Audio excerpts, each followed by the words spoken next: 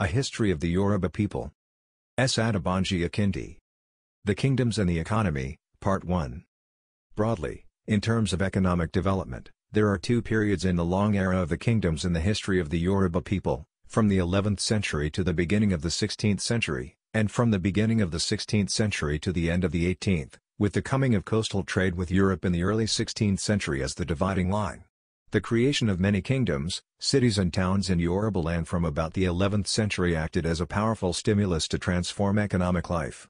It produced a growing urban culture, which reordered the general economy: farming, manufactures, trade, arts and artisanship, entertainments in many ways. Then in the early 16th century, European coastal trade entered upon the scene, generating very significant transformations.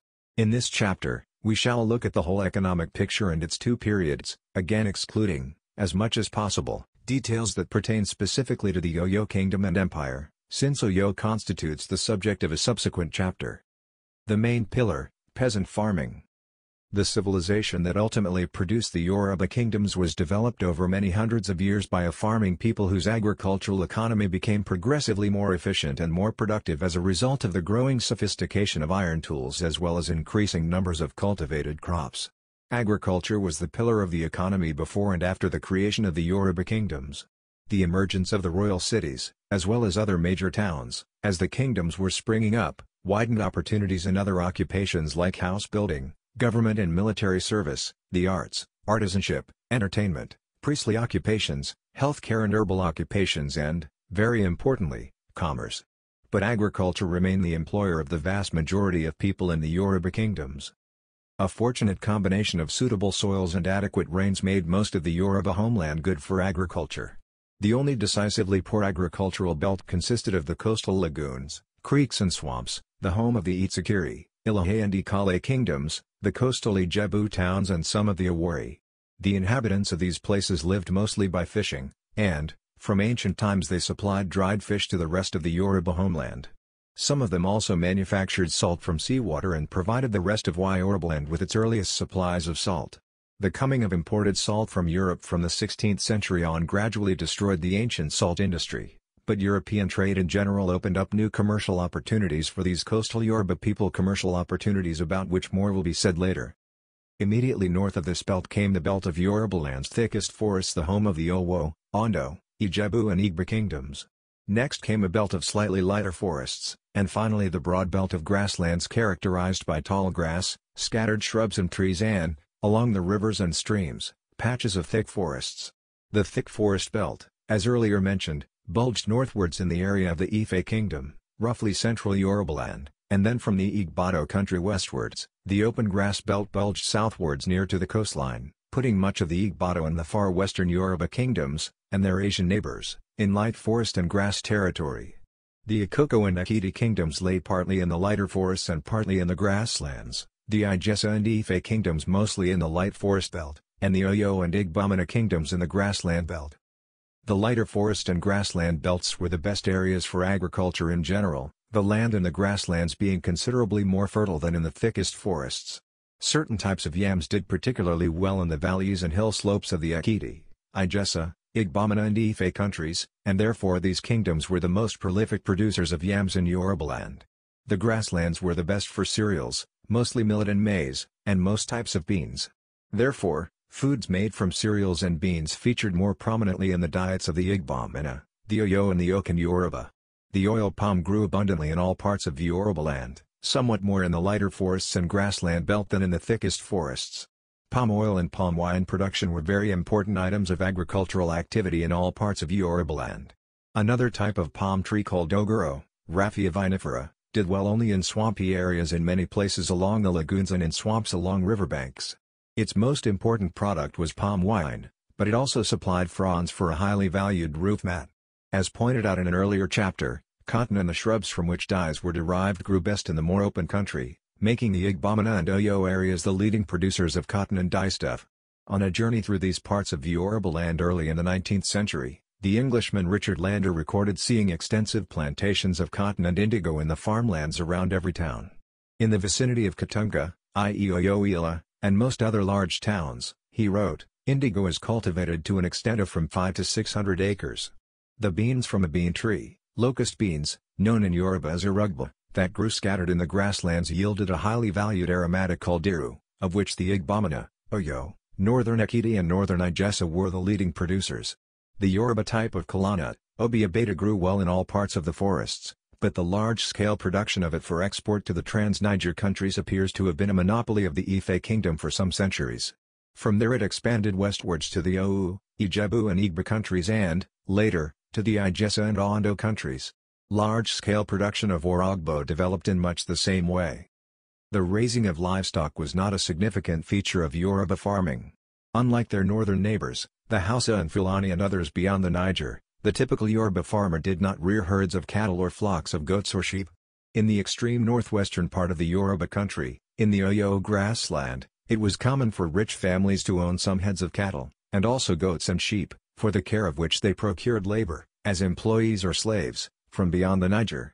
For the rest, the typical Yoruba livestock were goats and sheep and birds like chickens, ducks, pigeons, and sometimes turkeys, all of which were raised free range around the home, and almost all of which were owned by the women.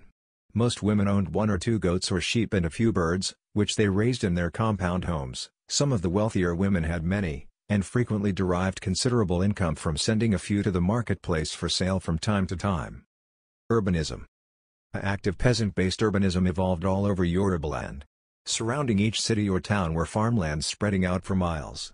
Members of the predominantly peasant population of each urban center left home in the morning to work on their farms, and returned to their city or town in the late afternoon.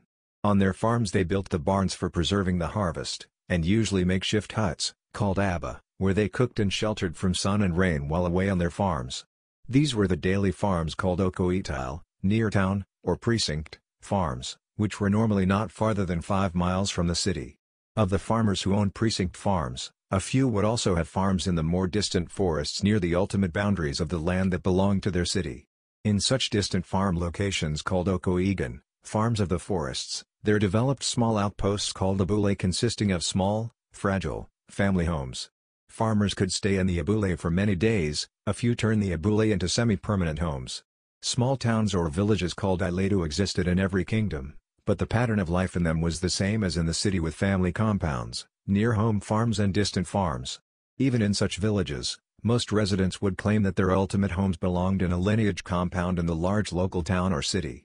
By and large, the ideal home for the Yoruba person came to be an apartment in a lineage compound in a city or town. Emotionally, and almost completely in fact, the Yoruba people, after the creation of their kingdoms and cities, became a nation of urban dwellers. Krapfiskari describes Yoruba towns and their farms as follows: the classical plan of a Yoruba town resembles a wheel, the Aba palace being the hub, the town walls the rim, and the spokes a series of roads radiating out from the palace and linking the town to other centers. Beyond the walls lie the farmlands, first the okoitile or farms of the outskirts, then the okoigan or bush farms, merging imperceptibly with the okoigan of the next town. Manufactures. The emergence and growth of many cities and towns in all parts of Yorubaland, and the consequent growing demands of an urbanizing people, stimulated manufacturing in general. In the process, regional specialization was also generated. Over time, the country looked to the towns of the Asan Valley for its best quality dyes, certain types of dyed cloth, and iron goods, to Ife, Ijebu, Ile-Ife and Ondo for iron products, to western Ekiti, especially Ogoton, and eastern Ijesa, especially Ipetu, for the best mats and raffia products, to the towns of the northern Oyo country for leather and the best quality leather goods, to certain Ekiti towns for different types of pots as well as certain types of cloth, to the Akure and Owo areas for the best cosmetic camwood and some types of cloth, to Ife for beads and beaded products. The manufacturing enterprise of dyeing, of yarn and fabrics, deserves some note, because of its importance in the economy. Every community had at least a few dyeing establishments known as idiaro, where giant pots were sunk in the ground for compounding and holding dye solutions. These facilities were major pillars of the cloth industry, the largest industrial enterprise of the Yoruba people. Usually, idiaro were owned by the richest women in the community. They were very expensive to establish, since each of the giant pots normally cost a fortune. They usually passed from mother to daughter over many generations, and, therefore to own one was, in most cases, to be a descendant of a long line of rich people. And the idiaro was invariably a good and lucrative investment. The owner usually owned a large yarn and cloth production business of her own based on her idiaro. In addition, She made a good income from the fact that her EDRO regularly served very many small yarn and cloth producers persons who would rent pots, for compounding dye solutions and then dyeing whatever they chose, for a length of time, and others who would only come to dye some piece of yarn or fabric in dye solutions already prepared by the facility owner. Most Yoruba dyeing had the objective of producing various shades of two basic colors, blue and black, from the lightest blue all the way to the darkest black. This was because indigo was the most easily produced and commonly used dye. Production of other colors, especially shades of red and brown, was usually a specialized process, carried out with different types of dye solutions by persons with special training for it. Most brown or brownish-gray fabrics were not woven from dyed cotton yarn, but from naturally brown or brownish-gray yarn derived from a species of silkworm that grew on the bark of a tree found in the Yoruba forests. A French slave trader on the West African coast in the early 18th century, as will be seen below, described this brown or brownish-gray cloth, the highly prized fabric which the Yoruba called sanyan, as cloth made of the bark of trees. Commerce. All the developments of the period added up to create enormous benefits for trade. The emergence of kingdoms, cities and towns opened up the country by developing and strengthening the channels of transportation and communication. Regional diversity in agricultural products, and the growth of regional specialization in manufactures, pushed up the volumes of internal trade. Generally increasing agricultural and industrial productivity generated increasing exports to places within and beyond Yorubaland. Increasing sophistication of economic demands consequent upon growing urbanization boosted the volume of imports from distant lands. The Yoruba became a great trading people, their women, especially, ranking among the best traders in Africa. Long-distance traders called Ile-Ife began to rank among the elite. Every one of the Yoruba cities, with its king's marketplace, became an emporium, generating, receiving, distributing and sending out merchandise on a large scale. In very distant parts of the West African region, Yoruba trading colonies emerged as far north as the Hausa country beyond the river Niger and the Kanuri country on Lake Chad, and also far eastwards and westwards. Some Yoruba traditions even seem to suggest that Yoruba trading colonies might have existed as far west as the valley of the Senegal River and as far east as the lands of the Congo. Inside Yorubaland itself, Hausa and Nupe trading communities arose in most cities, and traders from even further north, especially Tuaregs from the Sahara, became frequent features of the trading population.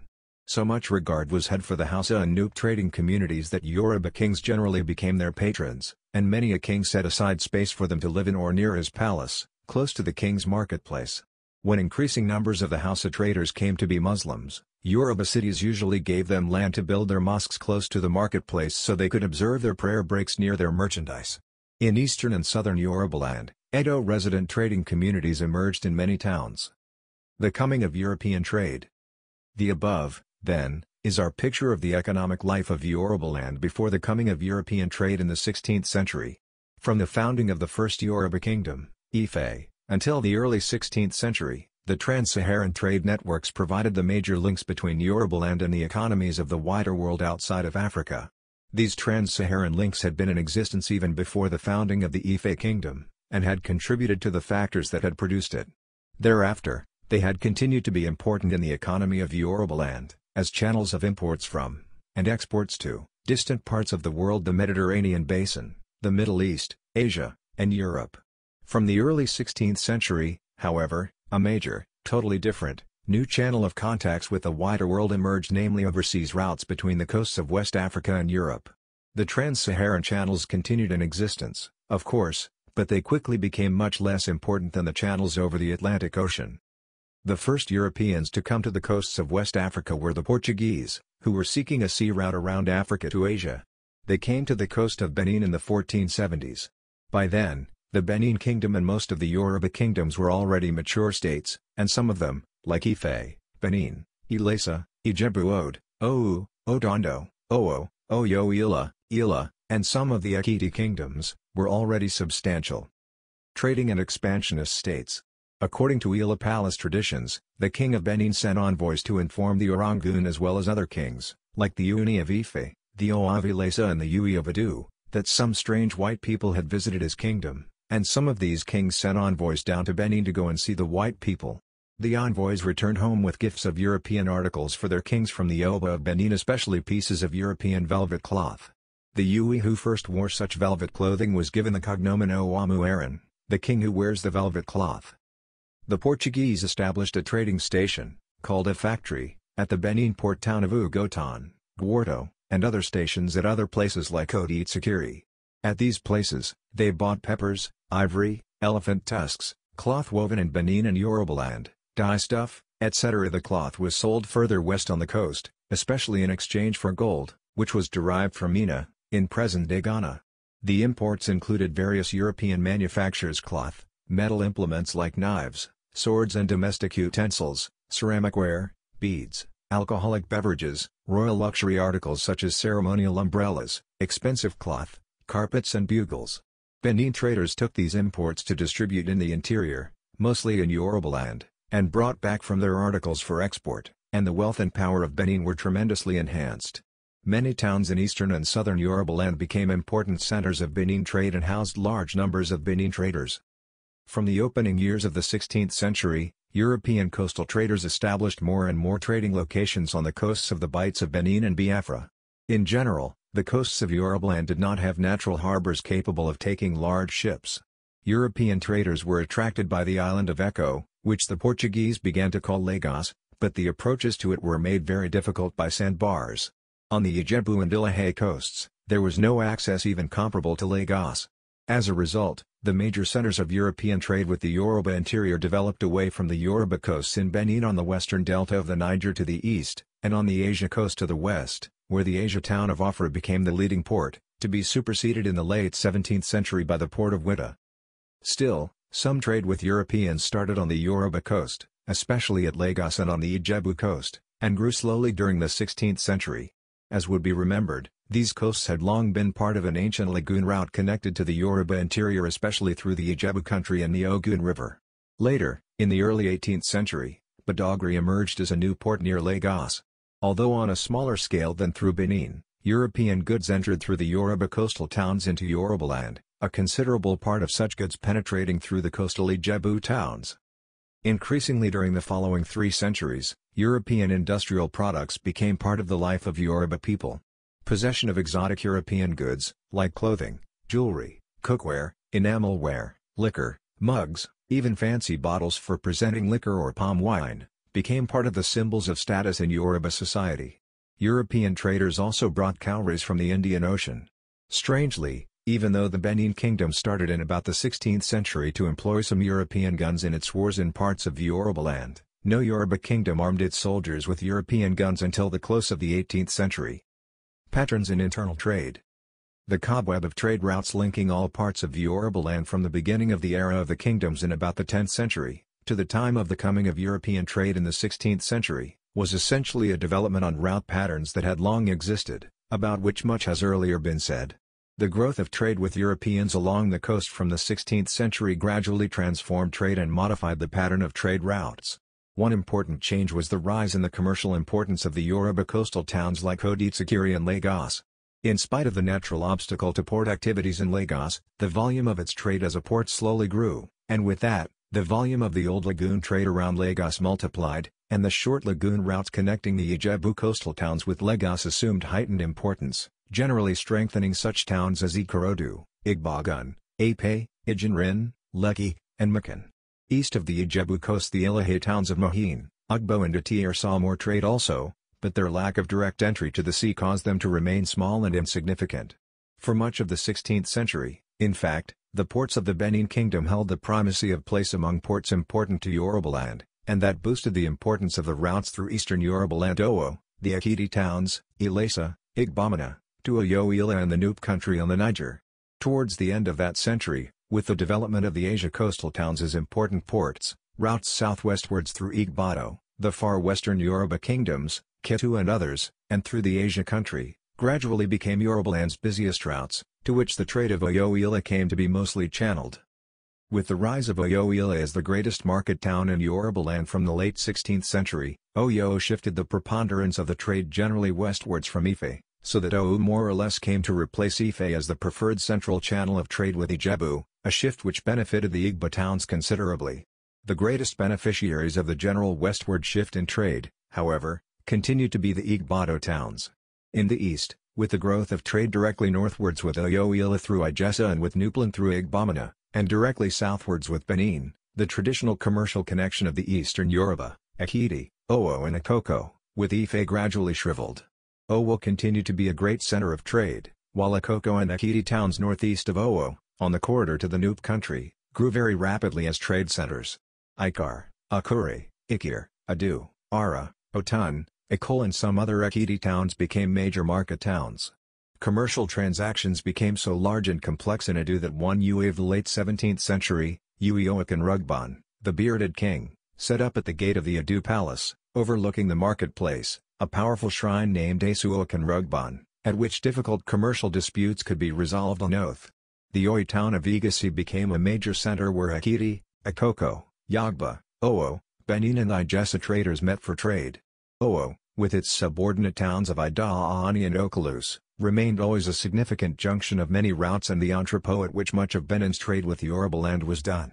A special market seems to have developed in Akol for the sale of undyed Ekiti, Akoko, Igbamina and Yagba cloth, called Ala.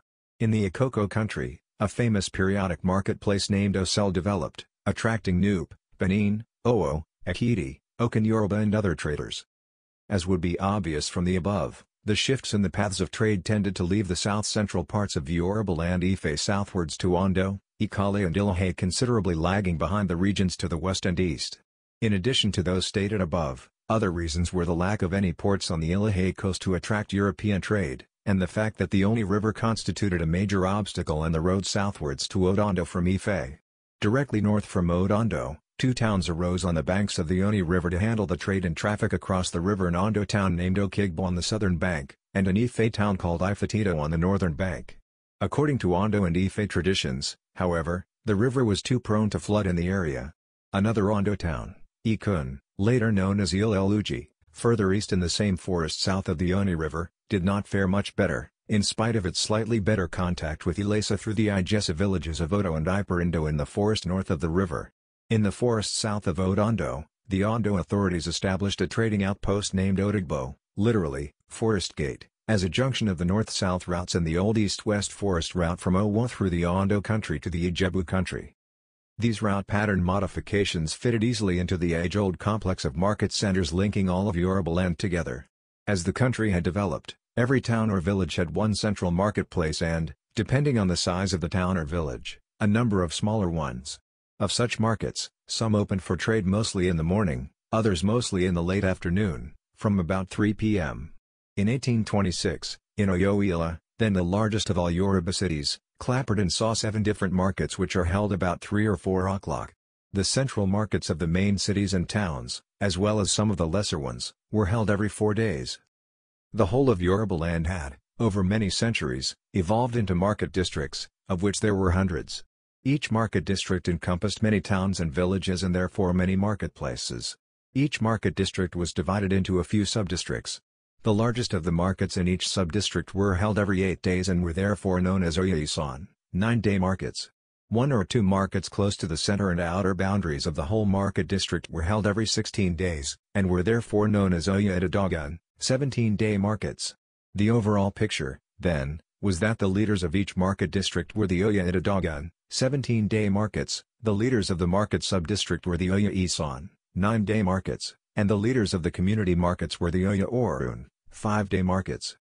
Every marketplace had some small, residual, trading going on every day, usually in perishables like vegetables, peppers, and fruits.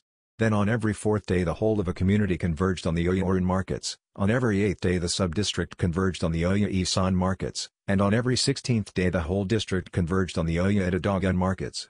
The leader markets in each unit were staggered, so that the owner of a large trading business could take her outfit to as many as possible. The big traders usually knew the schedule for virtually all sub-district and district markets across the country. Usually, Oya-Isan markets were much larger than Oya-Orun markets, and Oya-Idadogan markets were the largest, in some cases spreading over many tens of acres of land. The best known of these large periodic marketplaces was, besides Oyo-Ila, Apamu, situated in Ife territory close to the junction of the territories of the Ife, Owu, Ijebu and Igbo kingdoms. But a few others are also known: the Osel market in Ikar in the Akoko country, Igasi in the Oyo kingdom in northern Ekiti, Osogbo, a northern Igesa town in the Osun Valley, close to the Oyo, Ife and Igbamina countries, Saki in the Oyo country, connected to the Igba, Igbodo, Ife and Owu countries, and serving as a starting point of the road to the Bariba country and to Ganja, Akuri in the southern tip of Ekiti serving the Ekiti, Owo, Ondo, Benin and Igesa countries, Okalus and Idaani and the Owo kingdom, serving Ekiti, Akoko, Owonup, Benin, often Mayan Okan Yoruba traders. Of the great market centers, the ones near the boundaries of Yoruba land with non-Yoruba people served as the links between the Yoruba homeland and these non-Yoruba territories. The market system in the Asia country was, however, essentially a western part of the Yoruba market system, and the Asia marketplaces were in every way Yoruba, filled invariably by Yoruba traders and conducting business in the Yoruba language. One description by a French slave trader on the coast of the Yoruba Asia region during the first years of the 18th century provides some idea of Yoruba Asia markets. Between 1702 and 1712, this trader visited the port towns of Wida and Alida 3 times, and has left us the following description of a marketplace in that area. One beautiful morning, walking by the market where without exaggeration, there were more than 6,000 black men and women, I noticed several things which surprised me. The first was the order and the arrangement of the tents, the different quarters for each kind of merchandise, the peace and order which existed. This market, surrounded and decorated with trees, could probably be 4 times bigger than the new market in Amsterdam, where you have 2,000 or 3,000 square feet. It was packed full like an egg. It was full of round tents covered with mats. At least there must have been about 200 of them, and in the center there was a small square place, about 40 or 50 feet square, into which led all the roads. These roads were divided into sections. Each section was reserved for only one type of merchandise or for those that are related to one another. In one section were the traders of tobacco and pipes. In another traders of dyed cloths, in another those of white cloths. Here were mat traders and of baskets. There the sellers of boiled fish, sellers of palm oil occupy one area, while the sellers of cooking pots and earthen pots occupy another. Fruit sellers were in their own places, those who sell legumes also were in theirs. Sellers of cotton cloth and of cloth made out of bark of trees also had their particular places. In general, everything in this market is arranged in a manner to give pleasure, without confusion. In each section there are 5 or 6 tents where one buys food and also places where one buys drinks. I took notice that everything went on without noise, without quarrel, without shouting, and in a most tranquil manner. When night approached, each one took his tent, folded his wares, and went away. About 100 years later, another traveler, the Englishman Hugh Clapperton, wrote the following description of another marketplace during a visit to the Yoruba interior. We came through the market, which, though nearly sunset, was well supplied with raw cotton, country cloths, provision, and fruit, such as oranges, limes, plantains, bananas, vegetables such as small onions, shallots, pepper and gum for soups, also boiled yams and acacions. Here the crowd rolled on like a sea, the men jumping over the provision baskets, the boys dancing under the stalls, the women bawling and saluting those who were looking after their scattered goods. Yet no word or look of disrespect to us.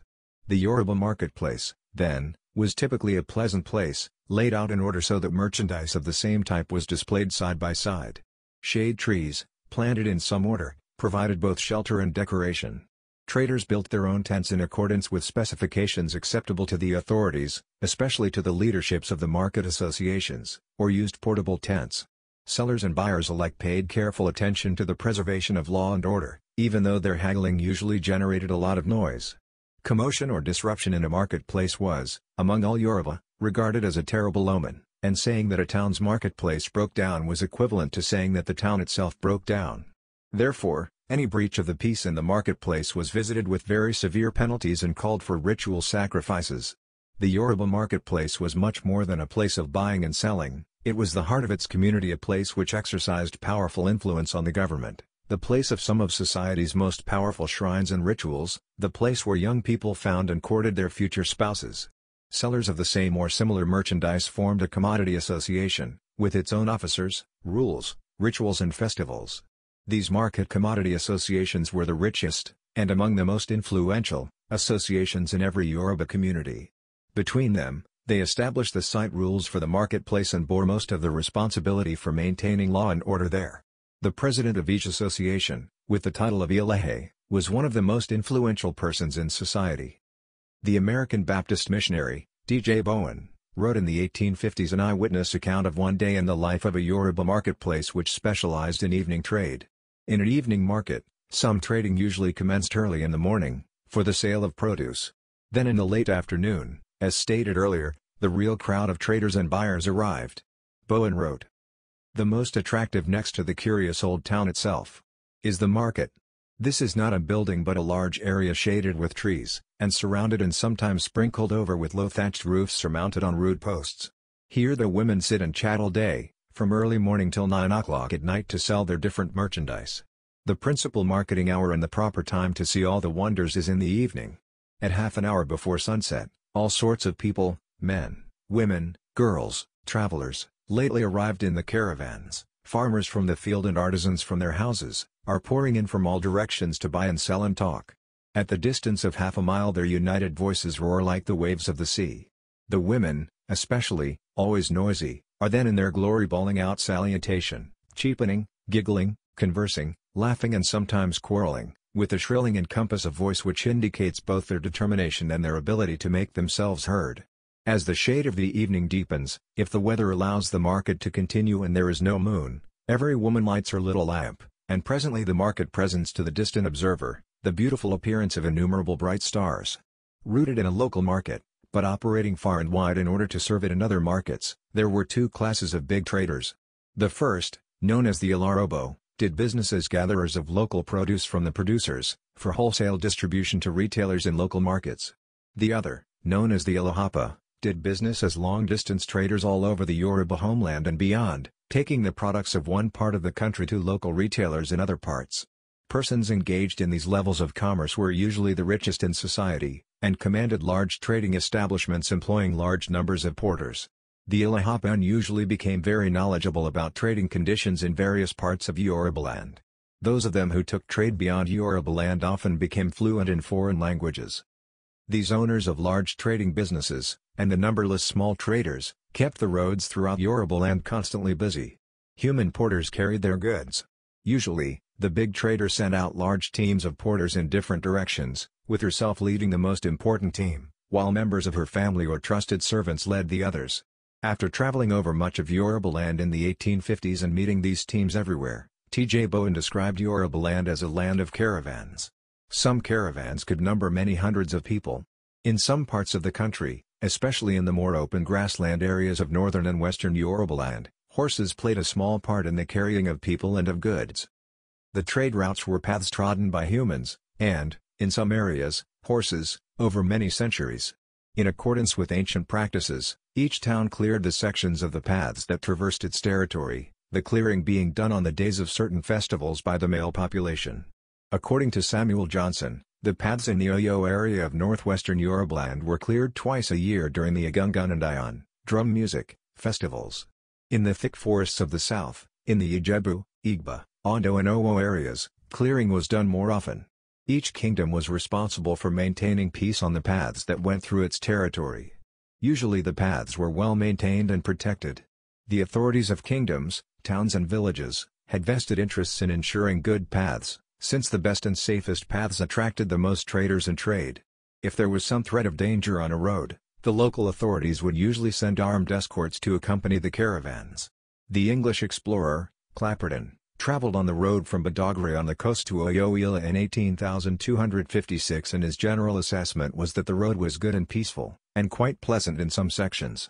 Unfortunately, the transcriber of his notes had difficulty with the Yoruba place names, as a result of which some of the towns visited by him are now impossible to identify. Between a town named Dagmu in his diary and the town of Ihumbo, Clapperton noted that the road surface was rather uneven and that the forest on either side of it was thick and impenetrable. Soon after, however, between Adalabolo and Ilaro, the road lay through fine plantations of yams and was nearly as level as a bowling green. Between Ilaro and Ayana, the road lay through large plantations of corn and yams and fine avenues of trees in some sections, and through plantations of millet, yams, avalanches, and Indian corn in other sections. Between Aga and Amato, the road was a long broad and beautiful avenue of the tallest trees. Between Washu and Saki, the road lay through a mountain pass that was grand and imposing, sometimes rising almost perpendicularly, and then descending in the midst of rocks into dells, then winding beautifully round the side of a steep hill. Of the towns that lay on Clapperton's route, he noted of Arua that it was large and very populous, and of Koso, that it was a large walled town. These western parts of Yorubaland had started to experience minor political troubles by the time of Clapperton's 1825 visit. For instance, he wrote of one small town that it had suffered destruction and that its gate and the ditch are now all that remain. In spite of such political conditions, Clapperton met streams of traders on the road, all going about their business without molestation. He himself commented at a point that he had done 60 miles in 8 days and changed carriers many times, and yet he had not had even the smallest thing stolen from him. Some 3 decades after 1825, by which time Yorubaland's political troubles had widened and deepened, many literate foreign travelers traversed the country, passing through many towns ruined or troubled by war. Even in such circumstances, they met streams of traders on the roads. From late 1855 to early 1856, the pioneer Anglican missionary, David Hinderer, accompanied by Dr. Irving, traveled from Ibadan to Ijebu-Ode at the invitation of the Awujale Adami Uofidaipo. After leaving Ibadan, Hinderer and his companions passed through the ruins of many Igbo towns. At Idamapa, the road divided, one arm going direct to Ijebu-Ode and the other to the Remo area. They chose the Remo branch and, after passing through the ruins of a few more Igbo towns, came to the Remo town of Ipara, their first Ijebu town. In spite of the melancholy sight of ruined towns, Hinderer noted that a beautiful country opened before us on all sides. At Omi, they joined the company of a large caravan of Ijebu traders and, soon after, Hinderer noted that their path led through a most beautiful palm field, abundance of kola trees, most of the road from there to Ofen, and from Ofen to Ijebu-Ode, was quite good, in spite of some political trouble on the approach to Ofen.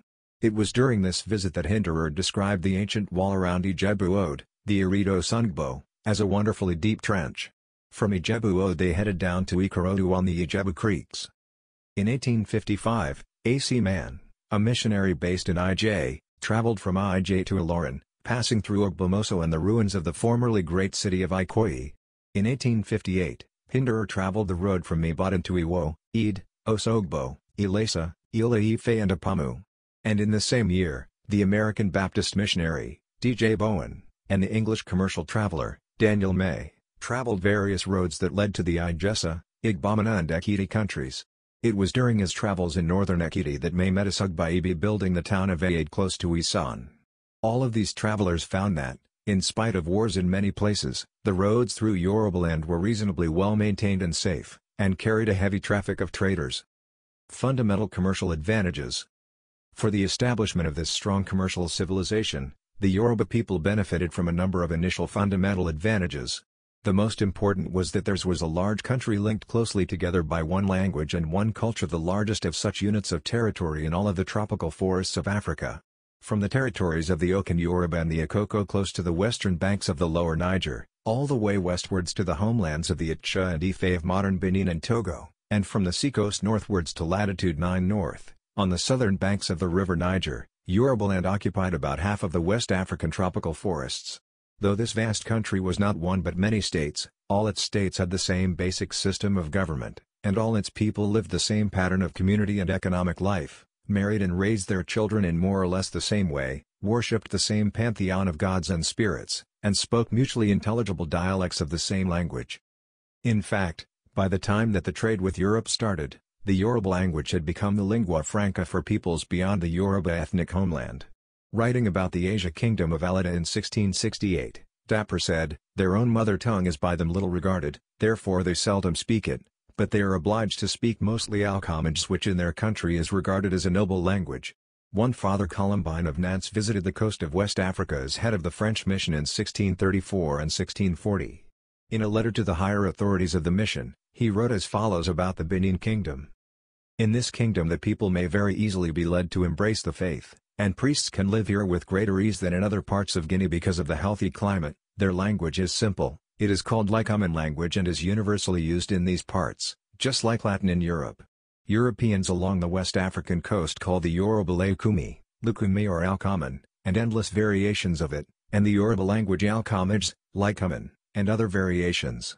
Thus, Dapper's Alcomages and Father Columbine's Lycoman meant the same, the Yoruba language. The use of the Yoruba language, therefore, linked together not only all parts of the Yoruba homeland but also areas extending beyond. As earlier pointed out, the Asia country, commercially, was essentially part of western Yorubaland. Such an expansive cultural and linguistic continuum provided great opportunities for commercial development. The creation of the Yoruba cities and towns, some housing the thrones of kings, all ruled by well-organized governments, was another important factor. It opened up and civilized the Yoruba forest and grass homeland and turned it into a land wherein people could roam at will. Finally, the whole of the Yoruba homeland, together with its cultural and economic extensions to the east and west, had one single common monetary system, one currency, namely cowries. In the whole area, cowries were an ancient currency. From their earliest contacts with the Benin and Yoruba coastland in the early 16th century, European traders found cowries as its common currency. One French trader wrote in the 18th century, "Cowries are the currency of the country and consequently they are accepted for all goods, even gold, which they regard as no more than an article of trade. Among the blacks you can buy with cowries anything that gold or silver will buy in Europe." A small amount of trade by barter seems to have survived in some parts of the country until the 19th century, for example, the exchange of beets for other goods, but in general, cowries were the currency, and its value was roughly the same in most parts, though there were minor differences in some places. To make trade easier, even European traders had to harmonize their own currencies with the cowrie currency, determining how many cowries were equivalent to their own pound or franc. The existence of the common currency and cowries facilitated trade in the broad region comprising the Yoruba, Edo and Asia countries and even beyond. The impact of the Atlantic slave trade. In the opening years of the 16th century, some slaves became part of the export cargo on European ships leaving the port of Benin. Some of the first slaves were taken to supply labor to the islands off the coast of West Africa, Sao Tome, Principe and Fernando Po, where the Europeans began to develop plantations of sugar cane. Some were also taken to Europe as domestic servants. Then, as various European nationalities, Portuguese, Spanish, Dutch, French and English, acquired islands in the West Indies and embarked on large-scale plantations there and in Brazil, the demand for slaves increased, and these nations entered into the transatlantic slave trade on a big scale. By the beginning of the 17th century, slaves were already dominating the export trade from the coasts of West Africa and Central Africa, that is, Angola and the Congo region. The ports on the Asia coast, Wida, Jakin, Afra, Apa and, late Rajas or Porto Novo, and the ports of the Niger Delta east of Benin, Calabar, Bani and New Calabar, handled the overwhelming part of slave exports from the Bights of Benin and Biafra for about 250 years, from the early 16th century to about the middle of the 18th century. Compared to these, the number of slaves exported from the coasts of Yoruba land during the 16th and 17th centuries was small. The Portuguese trader, Duarte Pacheco Pereira, wrote in the 16th century about the Ijebu coast that the trade which one can conduct here is the trade in slaves, who are sold for brass bracelets, at the rate of 12 to 15 bracelets for a slave, and in elephants' tusks. Some slaves were exported from some parts of the Yoruba coasts, then, but these were, according to available data, few. Small too was the number of Yoruba exported from the port of Benin and from the ports of the Asia coast. In short then, during the 16th and 17th centuries and the first half of the 18th, 1500-1750, the number of persons exported from Yoruba land as slaves was small according to some estimates about 240,000, that is less than an average of 1,000 slaves per year. And probably most of these were not persons of Yoruba descent, since Yoruba people bought many slaves from the Nupe, Borgu and the Hausa on and beyond the Niger whom they then sold on the coast, and since the Oyo people, beginning from the 17th century, sold many of their Nupe, Bariba and Asia captives products of the Oyo Wars of Expansion. Why then were Yoruba people so comparatively little involved as part of enslaved human exports from West Africa from the 16th to the middle of the 18th century? Historians have suggested various answers to this question. Most believe that the answer is to be found in the fact that Yoruba land in general was comparatively peaceful through most of this long period. Conflicts occurred between Yoruba kingdoms in a number of regions of the country, but these were mostly local affairs of usually short duration and small impact. Much more important than such conflicts was the general belief among Yoruba kings that they belonged to one family. Of that family, the most powerful from the 17th century was the Ile-Ife of Oyo, and the available evidence indicates that most other Yoruba kings recognized him as their powerful brother, while many of the kingdoms, like most of the Igbamina kingdoms, and many other kingdoms in the far west, the Igba and Owu kingdoms, were absorbed, with varying statuses, under the Ile-Ife's overlordship. But military conquest does not seem to have been Oyo's usual way of dealing with other Yoruba states. Oyo's great wars of expansion were fought not against Yoruba kingdoms but against non-Yoruba peoples like the Bariba of Borgu, the Nupe, and the Asia. To the Igbamina country for instance, Oyo armies came, not to conquer the Igbamina, but to expel the Nupe who were making a strong bid over that part of northern Yorubaland. And, according to Biobaku, the establishment of Oyo's suzerainty over the Igba was accomplished without violence, and the Igba were pleased to have the Ile-Ife's protection. Widespread traditions indicate quite clearly also that the Ile-Ife frequently employed his enormous influence to settle disputes between Yoruba kingdoms and even within some kingdoms. From the southeast, the Benin kingdom was a great power like Oyo, but, on the whole, the Benin kingdom was much more a great trading power in southern Yorubaland than anything else.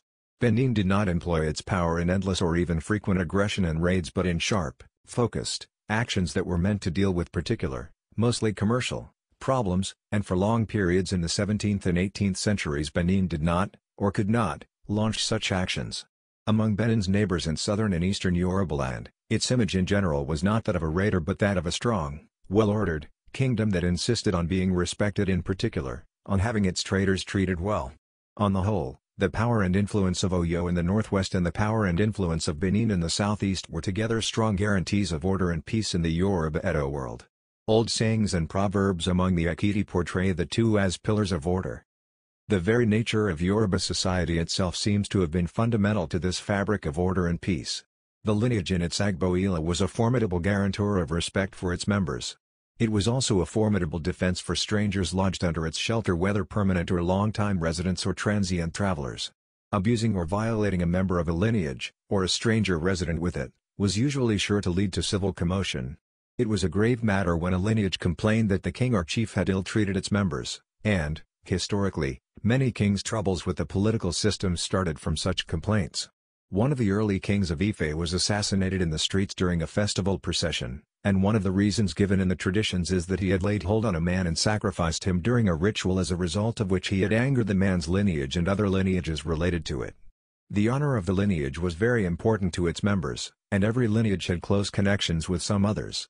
In the plural society that was every Yoruba community, people in general, and the rulers in particular, were customarily cognizant and respectful of these facts. Beyond each community too, governments behaved towards one another in much the same way.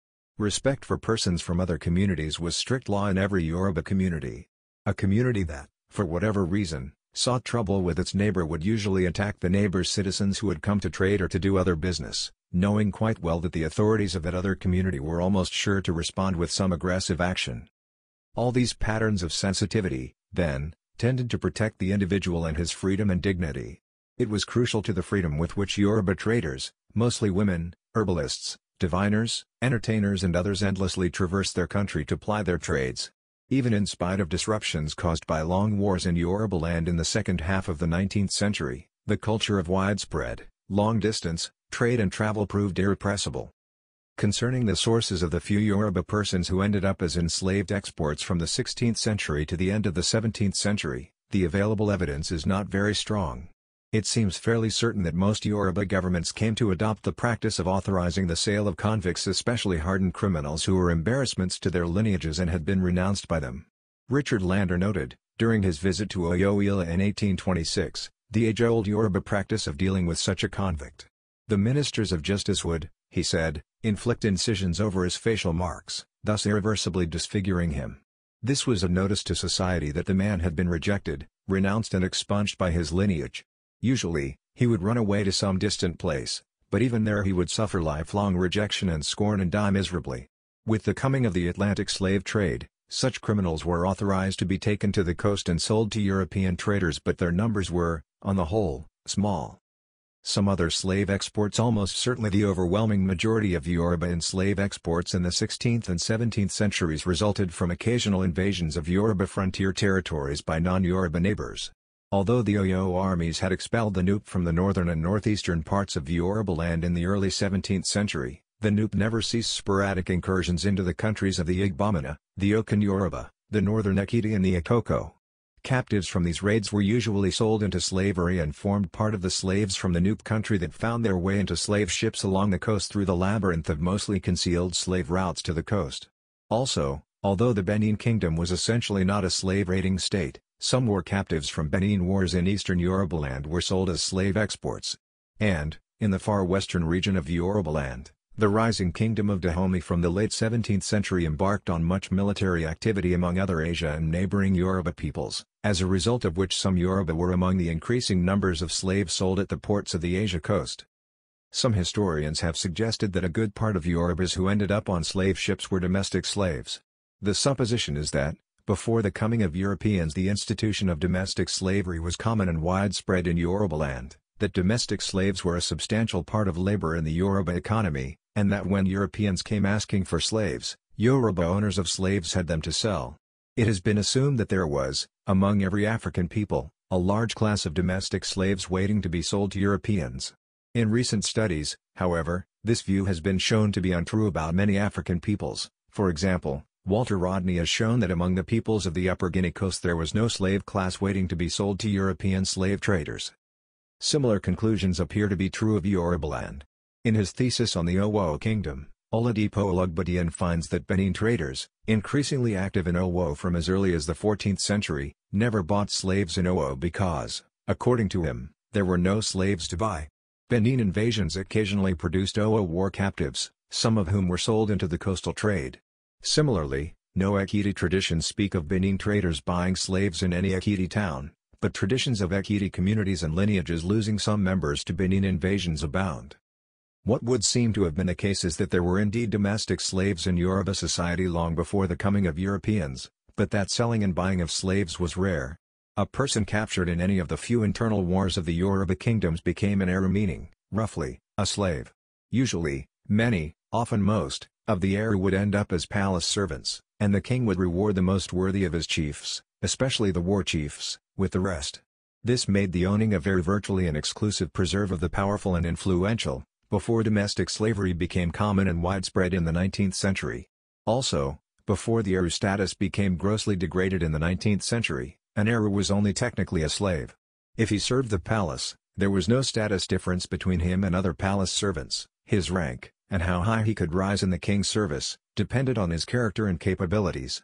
In palaces all over Yorubaland, persons who came as Eru commonly rose to the highest and most influential of positions and even married king's daughters.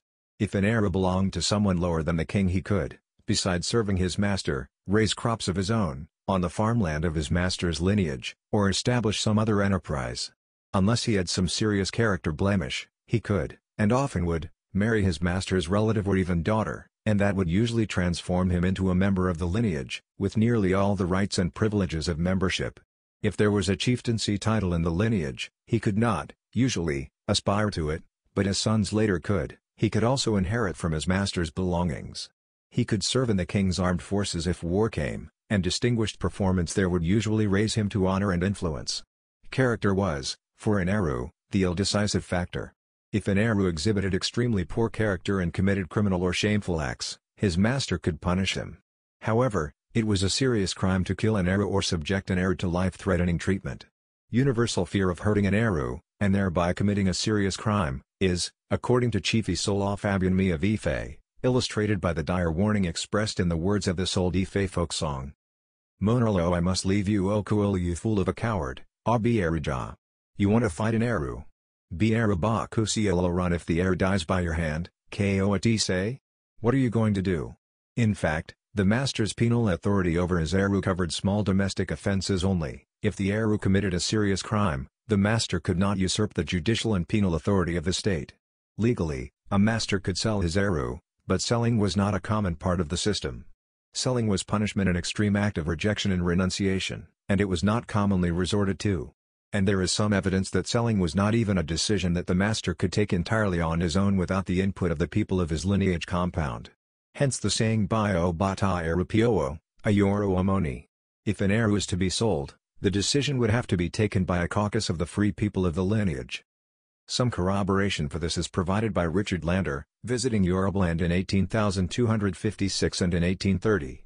Lander wrote that the conditions of slaves in Yoruba society were much better than those of slaves of European planters in the Americas or even of slaves employed as domestic servants in European homes.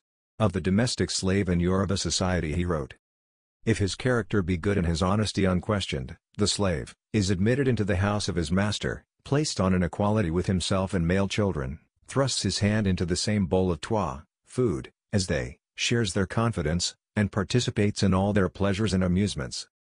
Concerning the selling of domestic slaves, Lander wrote, "An instance is never known of a dependent, domestic slave, having an unblemished character, and active industrious habits, being sent to the coast to be sold. In fact, everyone considers this to be the greatest punishment that can be inflicted upon him. Those, domestic slaves, sent to the seaside from the interior are invariably the scum and refuse of the country, freebooters, lawless refractory fellows, adulterers, and even murderers." And the available evidence strongly indicates that, as would be remembered, even such persons were few on the slave ships before the late 18th century. In summary, in the present state of our knowledge, the available evidence would seem to suggest the following picture concerning the part played by domestic slavery in the sale of Yoruba people into the Atlantic slave trade. Before the advent of European coastal trade, there existed in Yoruba land certain types of subordinate statuses of which servitude was a component, notably the Iwofa and Eru systems. The Iwofa system never involved sale of persons, the Eru system could, but did so very infrequently. Neither, legally, permitted inhuman handling of the subordinate persons. The slave trade with Europeans on the coast from the 16th century started to generate slaves from various other sources, essentially from among captives in ongoing wars, rather than from any pre-existing domestic pool. Of such wars, some were local wars between Yoruba states, others were invasions of Yoruba land by non-Yoruba neighbors, like Benin, the Nupe and the Bariba, and yet others were Yoruba invasions of the countries of non-Yoruba neighbors, Oyo invasions of Nupe, Bariba and Asia territories. Among the Yoruba, the Oyo, being rulers and citizens of the most powerful, and expansionist, Yoruba kingdom, and being almost perpetually at hostility with non-Yoruba neighbors, became the most drawn into the slave trade, selling their war captives, and buying other slaves from the Nupe, Bariba, Hausa and Asia for sale. The Oyo-Ile kingdom started to expand over 1 century after the coming of European coastal trade, and independently of it. Oyo's widening expansion and the growth of the coastal trade coincided as major developments of the 17th and 18th centuries. In the process, the two developments converged and, by the late 18th century, Oyo had become a considerable slave trading power, deriving some growing wealth from the sale of slaves. Tapping into the slave trade became more and more attractive to ambitious Oyo people, and by the last decades of the 18th century, many prominent Oyo men and women were involved in the trade.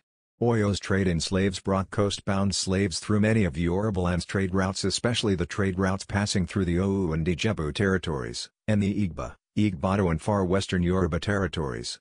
In these places, the people living near the coast became the middlemen on the trade, buying from the Oyo traders and selling to the Europeans on the coast.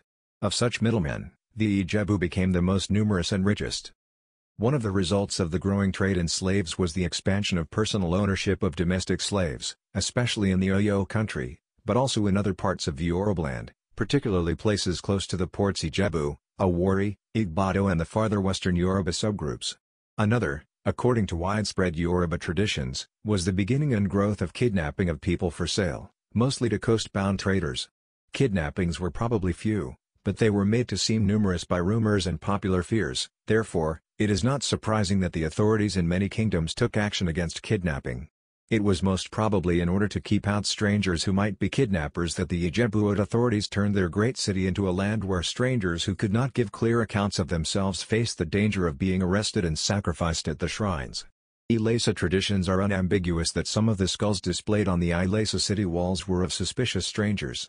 And Akiti traditions speak of suspicious strangers dragged to the palace and made to swear at the Asuokan Rugbun shrine, or sacrificed at the shrine if their accounts of themselves proved unsatisfactory.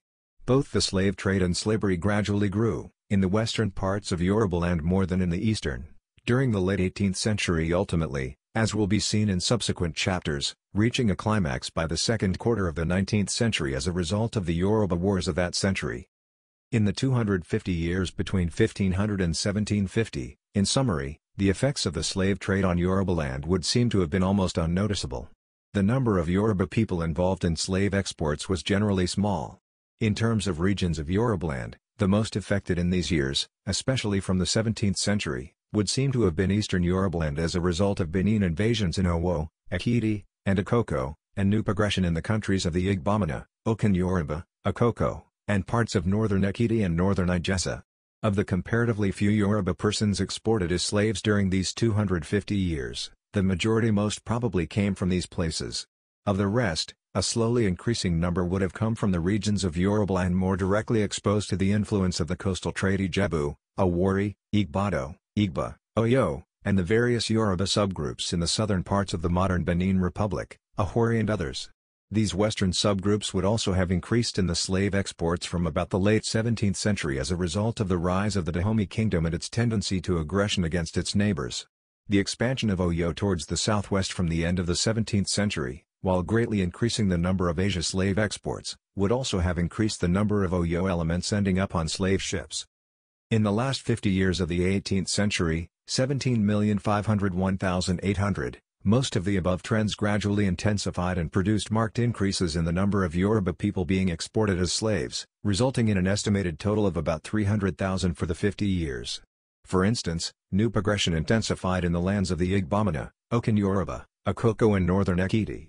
Increased participation in the slave trade by Oyo people, as well as the gradual deterioration of security in the Oyo homeland owing to growing political instability, markedly increased the number of Oyo elements in the slave exports.